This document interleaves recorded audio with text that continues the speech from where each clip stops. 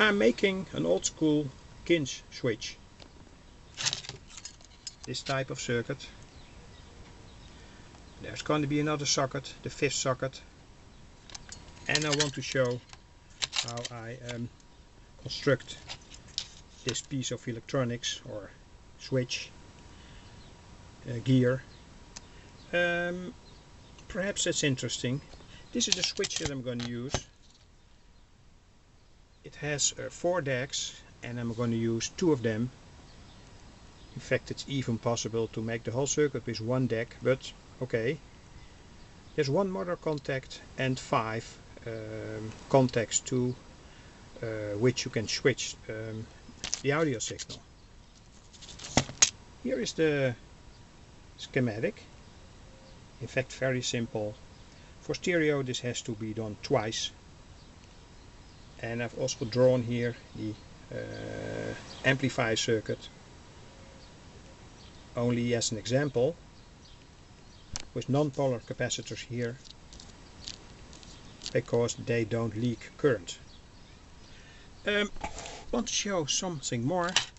Important thing when you make such a circuit is to wire the sockets first and then mount them in the unit. In the past I was always very busy to reach all kinds of impossible soldering contacts with the soldering bolt, and my procedure now is first wire the whole thing, put it together in this way. This is the under, I'm going to show it one moment, front and back, and when it's screwed together, wire the switch, 6-pole switch. Much easier, and you can also reach all these contacts very well when you wire it first.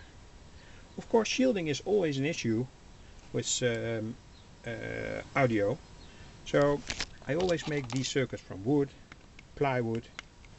Here you see sheet metal.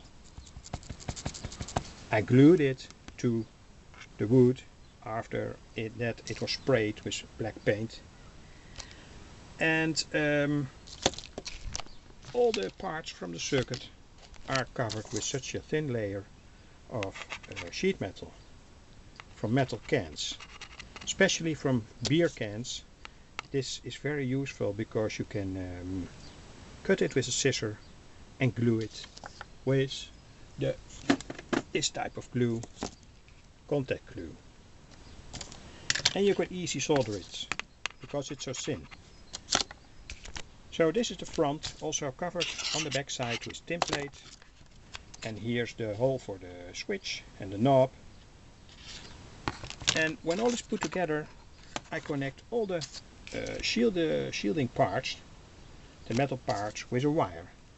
So from this side to the left side of the box, and here to the right side of the box, so that we have a completely shielded circuit. Here on the back I don't use sheet metal, that's not necessary, but it's possible. And then the whole circuit is wired.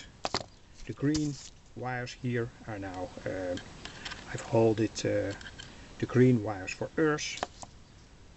That's also important. Take one color of wire to indicate the earth wire.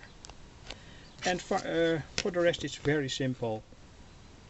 Mount it together in the box, solder the wiring to the switch, and then you have a beautiful old school cinch box to which you can connect 5 sources and switch your audio between these 5 sources.